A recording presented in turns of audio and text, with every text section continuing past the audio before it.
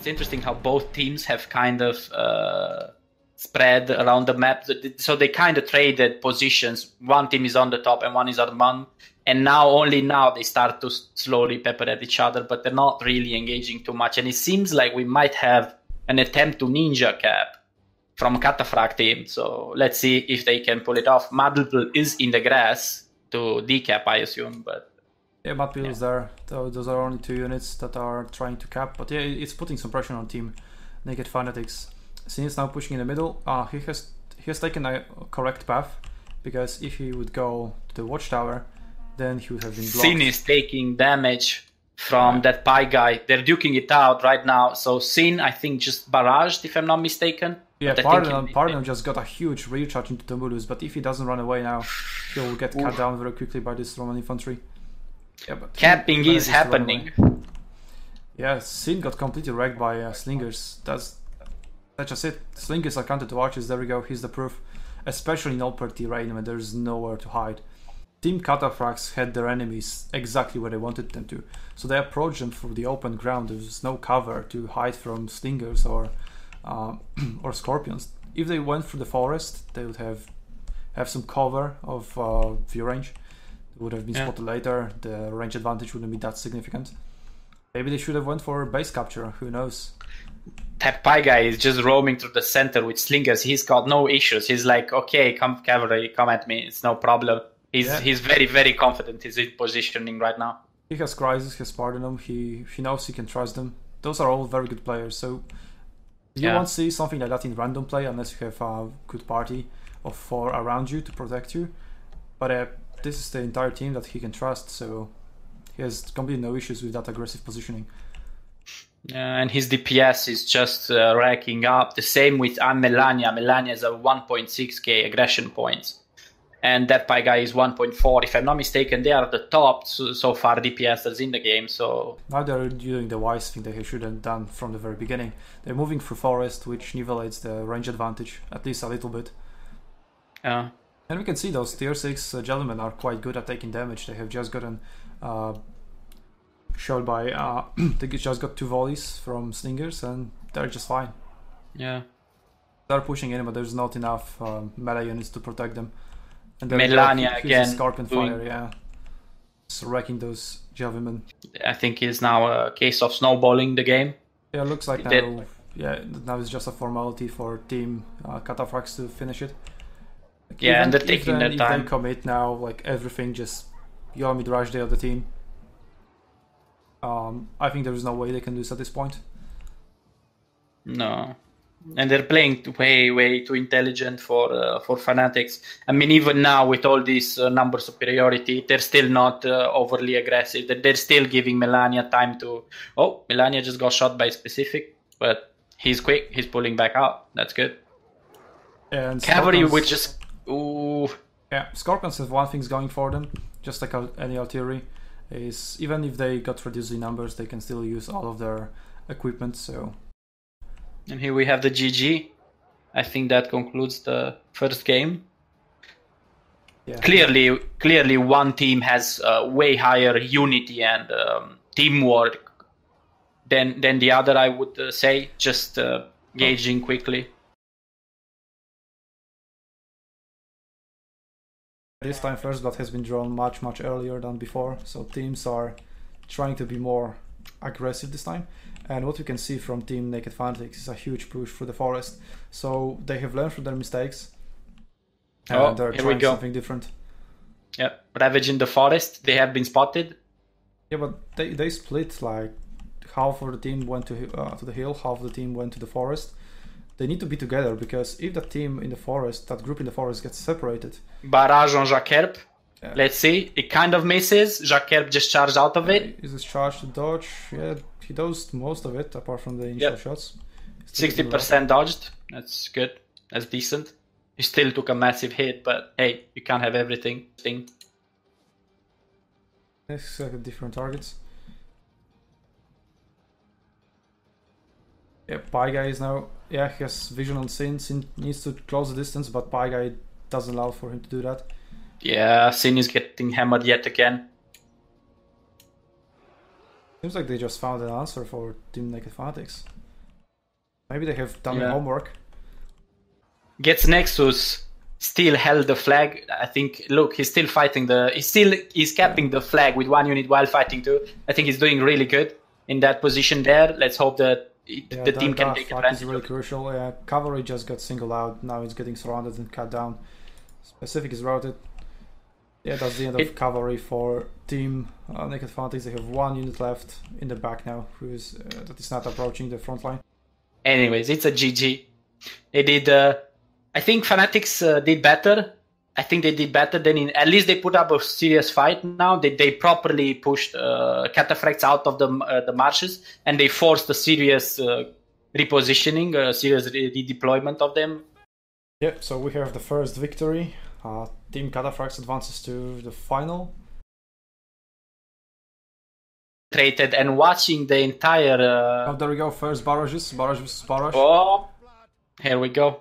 Oh, the damage was kind of equal. On Dardas, just focus on 1 unit. Rabis just got equally wrecked amongst his 3 units. And we have Red Duke Cavalry behind enemy lines. Yeah, that's what I was talking about initially. Red Duke with his infiltrated cavalry has been spotting, I don't know, since the beginning, has been spotting the entire Praetorian team. And they don't seem to have noticed him, so he's just roaming around, no problem. So, yeah. Basically, now Dardas got a barrage before Rabis could get a barrage on Dardas. Yeah. You know, there's barrage. Another barrage happening. Equal exchange between Scott and Barrage, but I think it's oh yeah, looks like the Team Praetorians is preparing to cross because they feel like they don't have advantage in archers anymore, and that cavalry is still very threatening. And yeah, Team Praetorians is crossing. Barrage with aggressive positioning, shooting at the Dineras javelin. Those javelin can do a lot of damage. The archers on Team Royal Spartans are heavily damaged, so here we go. They're lining up for an assault. Look at that. The cavalry of Red Duke is about to cause havoc. There's SUNTZU, but that's 2 units trying to protect like what 5-6 units. Like Rabis doesn't matter. He's dead. Yeah, Red Duke doesn't care about him. His charge is trying to getting wrecked. Oh man, that was good. The charge wiping out 2 of the units. Third one is getting cut down in melee right now, but that's Grungy charges. They're not really good at cutting down range units once they caught them. Another charge going in on into armor legionary, so it wasn't really that effective. But yeah. Xer is at the back of the enemy as well. He's trying to pull off the same maneuver on the enemy as they received. Okay, Kivi and his javelin are getting a charge. Oh, a little bit that was good. Team Praetorians is a slight advantage, just very, very slight, but they're pulling it off with melee units. They may have lost their advantage in range units, but looks like just their infantry is doing so good. And once you lose your infantry, you're done for. Caesar and Sula players on their team, so the buffs are just insane. The buffs and debuffs. SUNTZU is still running around with Vici on him from Caesar, so while he's whipping around as well. So that's again, they know their thing. They know what to do. They know, and I think the most important Caesar. So his unit is just very alive. That's 1 man on 48 HP, but that 1 man is providing the buffs for the entire team. Seems like just got reflanked. Yeah, that's the Team Royal Spartans done for. I'm not going to chase you around. I'm just gonna stand here in my testudo, smoke my cigar, and get some capping points. Yeah, Reddick just got some decapping points. Well, it's not the best plan. It's a lazy plan, but yeah, it seems like a wrap up. It's just unbelievable how they just stood there and took the beating. I mean, yeah.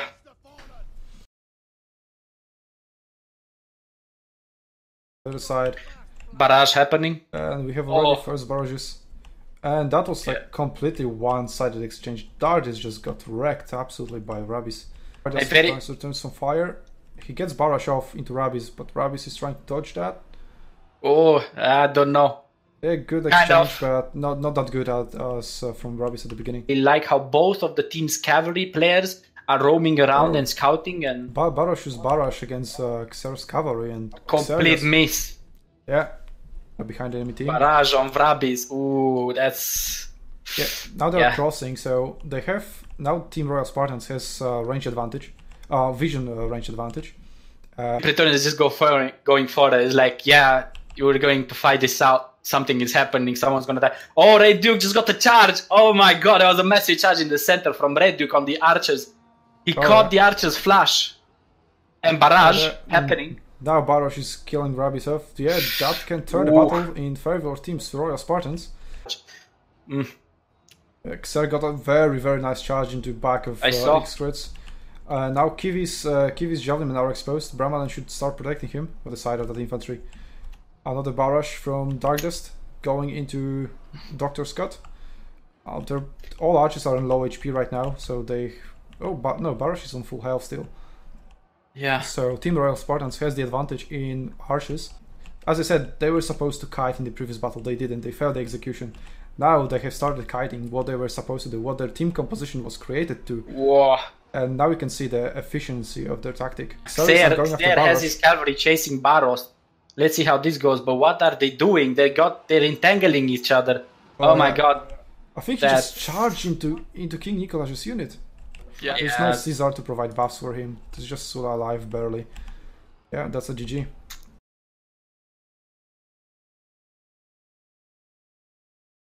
Cobb just got the tower. Oh, and he saw all of them. Cobb just ninja the tower and saw the entire Spartan team, Royal Spartans. Half of it, because the other half is going through the middle. I think the idea now is to play it safer, but we shall see. Thermopylae is a very good map to camp. I just hope that won't be the case. Oh, there we go. Barrage into Bojacob, and now the advantage is on Team Royal Spartans. And Team Royal Spartans, what they can do now is just pull back towards their own base. It's like, hey, we have man advantage. You come to us. There we go. Some shots from Rabis. Wow. Into Barrage. And I think he got it. Yeah. He got it. Barrage needs to respond, and his Barrage needs to deal more damage to Rabis right now. But Dr. Scott is also in a position to punish Barrage. That's just a 2v1 archer duel right now that Barrage is getting himself into. Let's see, do they pull it off? He's going for it. Dr. Scott doesn't respond. He's getting flat barrage. Oh, that's a good. That's a good barrage. Yeah, that's a good response. So it's still even. Barrage happening yet again on Vrabis. Man, Vrabis has been getting barrage all day long. Yeah, he's nearly dead. Dardias meanwhile is almost full HP, but he used strain for it. He replied back. So, yeah. Dardias used strain, which is minus 50% speed, which means he cannot dodge efficiently enough. But now he's hiding in a forest. Jacob is coming around. He seems to be falling back and trying to help his team. Yeah, there he comes. Yeah, they've realized that Bojacob can't be there because he'd been seen last time a long time ago. So yeah, he made it. The trooper is fighting and got completely routed in the woods by Folksman. Yeah, they try to do something because they have to do something. They try to catch Darkdust's archers off guard, but Team Royal Spartans was prepared for that. They managed to turn their own mistakes into a perfect bait. So now the guards was sucking in the enemy team towards the middle, and I can see a pincer maneuver happening very soon. Definitely. Oh, they're fighting. Their infantry can still win it. Yeah.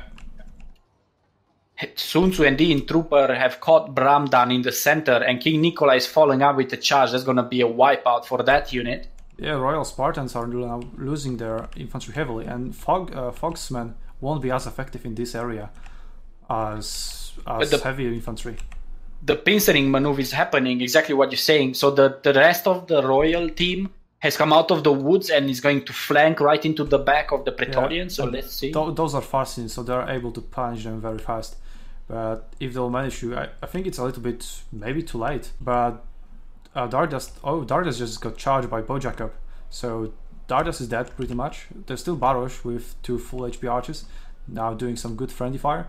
Red Duke is chasing off Bojacob, and he got a very good charge. Not perfect, but yeah, Bojacob managed to dodge a little bit of it. I think the Praetorians might just pull this back. I think they dug up and they're fighting it out. And SUNTZU just went back to defend Tedide, and they're doing good. So Team Royal Spartans have now made a call to go and just cut the base. Yeah, this is... It can be a base race, and we have to keep in mind that if Bojacob wins this cavalry deal, which he's going to, he can decap, and there's nothing to decap on the side of, well, there's just 1 unit of infantry. This is an amazing game. If the Praetorians pull this out, this is going to be like a Hail Mary. Yeah, that's a base race, and match is pretty much even. It's 299 to 301. That's so damn close. One thing that Here we go. Team Royal Spartans have going for them are archers that are not separated. It's not protecting Barush right now. It's a huge positional mistake. I think Bojakov might just win this. I think if he gets to decap, I think they win. Yeah. Redick is going in. Redick is going in. He can decap some as well. It's a huge blob of infantry over here that he can decap. He's charging in right now. Yeah. They need to chase. They need to chase. I don't think he's gonna get there in time. I don't think he's faster. Kiv is going. Kiv can decap, but they're running away. King English is going to deploy his studios very closely. Oh, will he get there in time? Oh my god! That won't deal damage. Oh. The Team Royal Spartans failed the cap.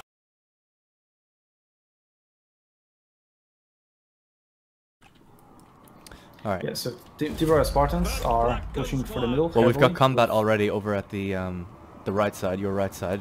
Red Duke is after charging into Mad PL. Oh yeah, Red Duke definitely won that charge, which is good. Yeah, 3 units versus 1 there. And now they're setting up a kiting defense. Specifically, he needs to pull out because Team Royal Spartans is just pushing heavily. Barush is about to deploy his spikes. He managed to do so. Kark is getting sucked into Barush's spikes. It's a very good position for him. He is very hard to flank in this position of his. Oh my god. Barush and Scorcher combo. Scorcher decreases your missile block as well. But the Barush mostly missed. It seems like the Naked Fanatics are just losing on almost every situation, but they seem to be really strong on their right side next to the wall. They're finding that very strong amount of archer support coming in from Sin. Although he's just about to get charged now by X-Cred, although Tomulus has got him, he's protecting him, so he's able to fend off that charge pretty well. Yeah, X-Cred coming in again. Yeah. He's got a very slow cap going on right now. I can't see who's capping the base, but yeah, it is going to pick up. Another player is coming in. So Team Royal Spartans have secured a victory for themselves.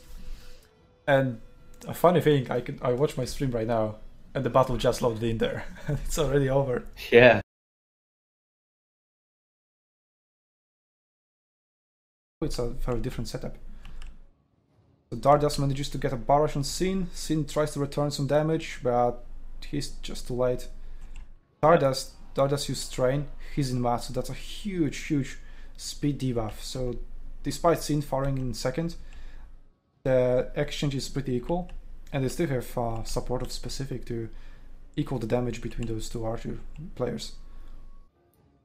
How's it going on the right side or left side for Naked Fanatics? I can see they have the watchtower there, but they don't seem to be pressing forward. They just have one cavalry over there sitting on watchtower and nothing else. We have Tomulus sitting on the second tower. He just left it because, well, that one is completely singled out. That is now going to get X-Cred going in for a charge from him, yep. Is he? Yeah, he is. He's just going to flank him. He needs 3 units though to route him correctly. But yeah, that cavalry managed to give them side on Rav Rage. Probably got hunted. Yes, one of his units got hunted, and so that allowed for Dardust to just snipe Rav Rage. He's now just holding him for Barush to Barush is coming up, yeah, with the pikes. He's with the other, so he's very fast, he can slow down. Tomulus with fear. Yes, Tomulus with fear, so he can run away. So we'll see some good friendly fire. Maybe. Are engaged and seem to be hitting X-Cred. Yeah, Barush from Sin punishes Barush heavily. That's almost all of his units gone, and Sin isn't even full HP. But he still has a lot of soldiers left. So despite him being on low HP, he still has almost all of his firepower. But now... Got a barrage coming in from Dark Dust onto Sin. Yeah, but now the Royal Spartan team is pushing in. They have lured away Team Naked Fanatics from the middle, and that allowed them to push through the middle as well. So we are seeing the replay, sort of the previous battle, but now Team Naked Fanatics is in a much better position. Seems like they are going to find at Mini Forest. They're already engaged between Jojo and Kark PL. Brahmadan and Baruch are also going in. X-Red with cover behind, he caught Sin. Ravage is trying to prevent X-Red from cutting down Sin completely. Sin lost a lot of his firepower right now. So the archer mismatch is now pretty much neglected. Both archers from both... Looks like Red Duke is coming into the forest to take out that Scorpion artillery. Yeah, he's coming in for a charge now.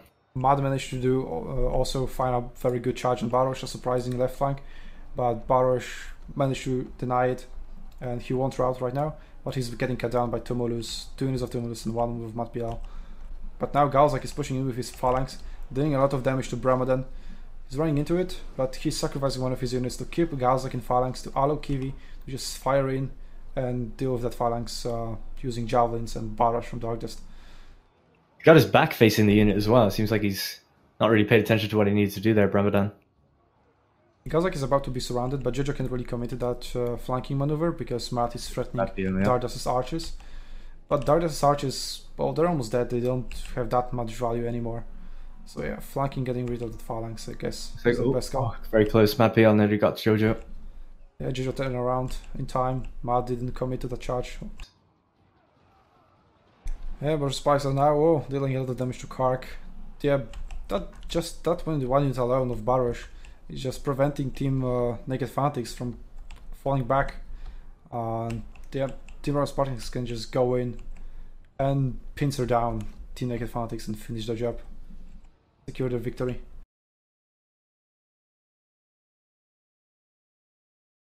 That reminds me of 10v10 between Polish division and English division. Oh, Bojakob just wrecked DevZA with a frontal charge. DevZA didn't react in time. Though he was first, so he should have spotted Bojakob first, but yeah, he's capping already. Might kind of, I know it's obviously a slow cap of cavalry, but we might kind of put some pressure on for some Praetorians to pull back, maybe. Yeah, Rabis managed to get a barrage to Paigai. Yeah, they definitely have to pull back. They have to respond to that threat. They either have to send cavalry back to decap, or just pull back the entire team and give up their position in the middle. Which looks like this is what they're doing, yeah. They're pulling Seems back. like he's King taking the Nikolai, pressure off. SUNTZU and Rabis are going back to the base. Same happens with the team on the watchtower. So they are giving up their entire position they have secured in the middle just to go and decap. The advantage, at least positional advantage, is on side of Team Cataphracts. And Salernum is one of the favorite maps for a lot of players because it really punishes camping. If you decide to camp close to your base, you're getting punished because you'll be all the time attacked from a higher ground, and you'll have well, the enemy team will have vision range advantage. The watchtower obviously can see him now, so they're just kind of feeling each other out and seeing where everybody is. Yeah, Zero is getting a charge on him. DevZA notices that. Oh, he managed to dodge most of the charge, just barely gets any damage. But now Bojakob is charging he's got him. another one. Oh, he dodged that with his charge of his own. Bojakob actually runs into a wall and gets damaged by it. Used infiltration. He's heading over to Desi. Desi sees him, he's pulling back. He's right to run Seems away, like now we have Cataphracts are pushing up now in the middle into the forest. Yeah, now we have a huge fight in the middle, breaking out slowly. Ikobat is getting wrecked by Tedinanero's javelin. Seems like a very poor decision to push up this way. They've completely they're funneled in this tiny little choke point uphill. Doesn't seem like that's what they should have done at all. Nexus and Jacob that are uphill, they're not attacking, they're not committing. Got a barrage coming in now on that pike guy and Jacob. That was pretty much a perfect dodge. Pretty much no damage that dealt by that barrage. And Gets Nexus and Ikobat just got kited to death. Well, Ikobat just got killed to death and Gets Nexus is getting kited. Jacob is going in with his dogs right now, but the level of commitment Team Cataphracts is doing is just not enough. Bojakob is trying now to stop him, to pincer him in so that he's heavy infantry can cut him down. Caught. I think he'll just about get out now on this side exit. Another charge incoming. Mostly into a wall again. Yeah. Lost almost half his unit there that time. Wait, will I stand away? No. I need to make way for it. Okay, they started to fight each other. Yeah, so Parthenon looks like he'll win the duel. Bojakob would need to go around and charge him in the back, otherwise he's just gonna lose the duel, I think. Just seems so strange. Like, what was the plan, you know? Yeah, the Team Praetorians, staying true to their name, they have a lot of Roman infantry, and that Roman infantry will have a lot of raw just fight power. And if that raw fight power is allowed to fight a fair 1v1 fight in a choke point like this, they're just going to wreck. So the battle has ended. Darren impaled himself. Yeah, GG. It's 1-0 for Team Praetorians. Definitely proving themselves. They're a very capable team. Is now pushing a little bit towards the watchtower area. And that pie guy just got a charge at Bob Jacob Mm-hmm. with his wedge cavalry. Rabis in a Pardon. position to punish pie guy. Oh, that barrage will hurt a lot. Pie guy was dodging barrages. Pretty much every barrage that was sent his way, he dodged. He dodged most of this barrage as well, so he wasn't punished that much. If they secure that watchtower, that's a huge advantage. Like, they'll see everything. Team Cataphracts are closing in. Like, if they can execute this maneuver perfectly, like close in from various angles at the same time, then again, Teti Nenera's Javelin Man will be such a good counter against that heavy infantry composition of Team Cataphracts. Now, gets Nexus, secures a little bit of ground for him. EZA sneaks in, but Bojakop is there to prevent him from doing so. With just one of his units, the other two units of his managed to catch DevZA completely off guard. So now the Team Cataphracts cavalry is neutralized pretty much. So many units here. Why that my not? frames are Pardon dropping. needs to come in and charge. He's going for it now. There we go. Yeah, he'll find Rabis. Yeah, but that wasn't enough Kind of, damage. yeah. Not nearly enough. And just too little too late. This was a full-on assault, but it wasn't. Again, if you really want to assault, bring some assault weapons, bring some light artillery, more nuke power. They've got Romans. What do you take to beat Romans? You don't take dogs. You don't take light cavalry. It's a GG 2-0 for Team Praetorians. Yeah. As we move on to Augustus Pass. Both teams can go for the watchtower. We'll see. We see Pie Guy coming in and DevZA going for that watchtower. There's a lot of infantry here, so cavalry cannot possibly hold it. Why did Bojakov just charge Infiltration. there? Yeah, I know his infiltration, but he charged. Oh, yeah. He charged into his only unit. Team Cataphracts just got a huge advantage, though now Bojakop with counter charges. Yeah, that's a good punish. Yeah, Team Let's see how Praetorians they is react moving, to that. Yeah, Team Praetorians is moving heavily into the base. They're trying to cap. There's only Gets Nexus over there to defend it. The light artillery is rushing to the Pardon is coming in now. deploy. Yeah, but that's one unit preventing him from getting back. Oh, Maybe wow. he'll get through the charge. Nope. Wow. That's an interesting way to end the tournament. That's 3-0 for Team Praetorians. They have outplayed GG. them just on a macro level. That's just pure positioning outplay.